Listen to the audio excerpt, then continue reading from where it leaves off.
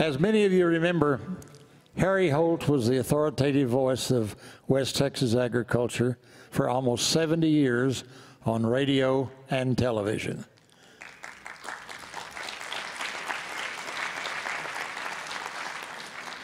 Every morning he told us where it had rained, why livestock prices were up or down, and everything else important to folks in the ag industry.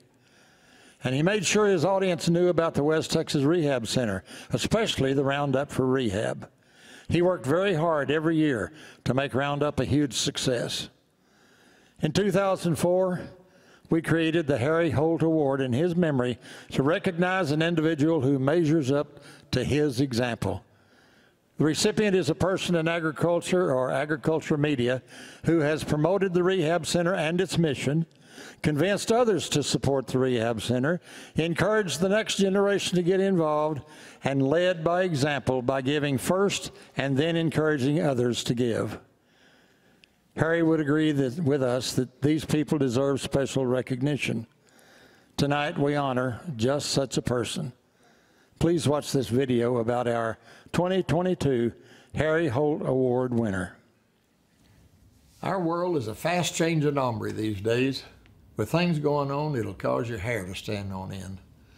Makes me realize that this old world of ours needs some really good people to cross our paths. People to help us stay anchored in our souls, but moving forward in our lives. I'm talking about people that don't just care deeply, but also do something about it. Something to make the world, or at least their part of it, a better place. Oftentimes changing the very trajectory of the lives they touch for the better. If you haven't ever known someone like that, well, I'd like to tell you about someone exactly like that. His story is truly one that inspires others. It is a reminder that good old hard work, determination, and a willingness to take a risk can pay off in the end. Still can today.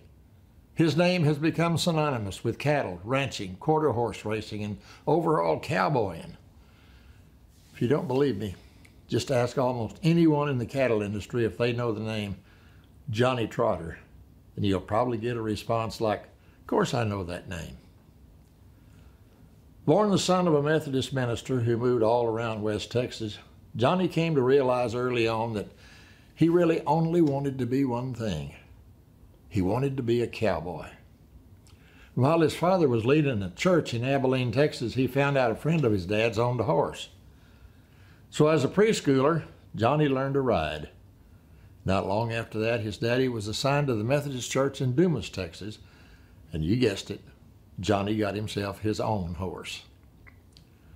Dumas, where ranching is a way of life, turned out to be a perfect spot for a young boy hoping to learn the ways of a cowboy.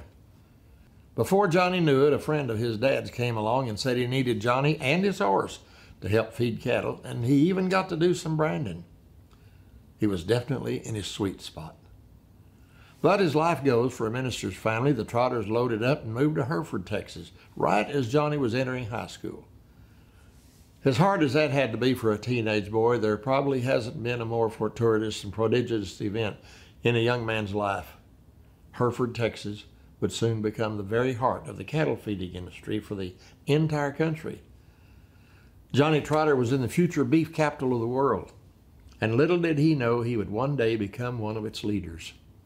From that point on, there was nothing but hard work and dedication that marked young Johnny's life. He did everything a cowboy could do, from day working after school and on weekends to caring for and doctoring cattle. Johnny did it all. Then another, how shall I put it, serendipitous meeting occurred when he met Shirley Garrison. Shirley was the man who first partnered with Johnny in the 70s, and the two were partners when they bought Bar G Feed Yards in 1983, the one Johnny still owns today. Johnny is president and general manager of the operation, supervising the marketing of 200,000 to 250,000 fed cattle per year, along with 10,000 acres of wheat and 1,500 acres of corn used in the feed yard.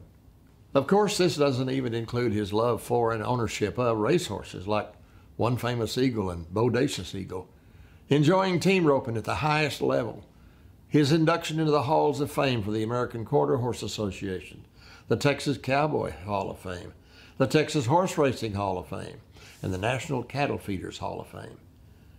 He also owns ranches and cattle operations with partners like Herman Lloyd in Abilene, and still others in Hattiesburg, San Marcos, Sabinal, Bryan, and throughout the Panhandle.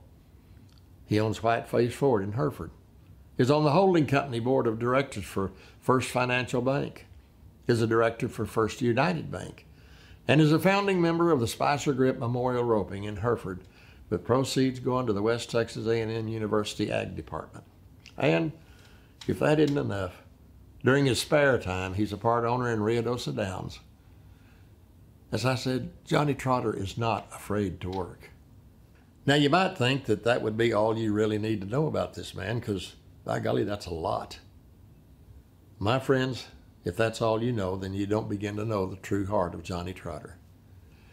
You see, when you get down to it, Johnny summed up his and his wife Jana's heart beautifully when he said, "What I really want to be remembered for is being a Christian who wanted the right things done at the right time. The Lord has blessed me like you can't believe, and like my dad taught me, that's what it's all about. This is just a dress rehearsal." Whether it was establishing an endowment for scholarships to West Texas A&M University and helping with darn near every charity in Hereford, or partnering with worthwhile nonprofits whose missions he and Jana believed in across Texas, or sitting on boards of directors for both businesses and charities, the Trotters gave. They gave of their time and they gave of their treasure, and they most certainly have had a genuine fondness and love for West Texas Rehab Center. This is what Johnny told me about the rehab. He said, "Red, when Shelley Smith was running the rehab, he had the unique ability to pick out guys in different communities that could help with the Cattlemen's Roundup for Crippled Children, as it was called back then. A business partner of mine, Bud Thurber, was involved and got me involved. We'd go around and get guys from the community to donate the animals. As it evolved, Jana and I started donating finished beeves to the Abilene auction, sold them there, and then delivered the beeves to Eads Meats in Amarillo. It's turned into a pretty nice deal for everybody and has been really gratifying to me. That's why I like being involved." Then later on, an old friend's daughter from San Angelo got hurt in a car wreck, and of course the rehab was very instrumental in helping them. That made it even more personal and special for me to help with the rehab, to kind of take the lead on it. I saw guys like Ken Murphy, Scott Deucer, Mike and Jim Alexander, Bob Morehouse, Herman Lloyd, all good friends of mine who had been involved for years. It's been a lot of fun to have a relationship that way. So I'd say it's a camaraderie type thing. Likes attract, and you want to be associated with people that share a common goal. It's a great cause that helps a lot of people, and I'm proud to be a part of it and to be friends with Woody and now Steve and all the people that are associated with it. Well said, Johnny. You and I never know who might cross our paths, changing the very trajectory of our lives. We at West Texas Rehab are certainly grateful Johnny Trotter crossed ours. So Johnny, my dear friend, on behalf of all of us at West Texas Rehab and the countless patients you've helped, it is my great honor and overwhelming privilege to present you the 2022 Harry Holt Award.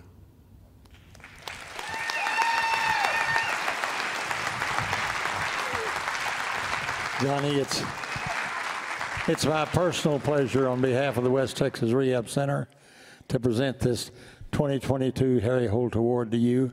You deserve every bit of it. Congratulations. We're proud of you and proud of your association with the West Texas Rehab Center. Thank you so much.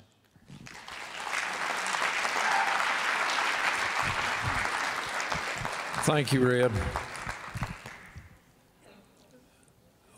When we were listening to that video, I was kind of reminded of some of the funerals I've been to. I almost forgot about who we were talking about.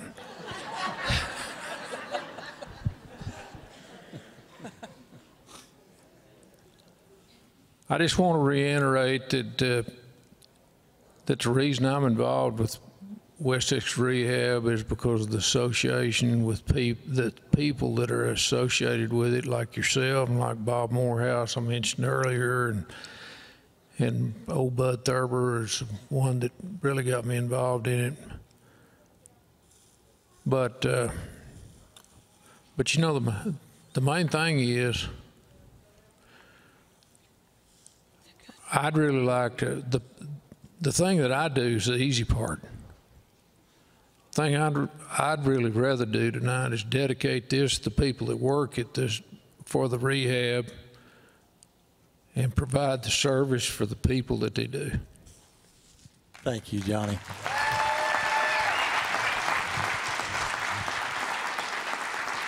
You know, Johnny, thousands of patients in the 70 years of service to the rehab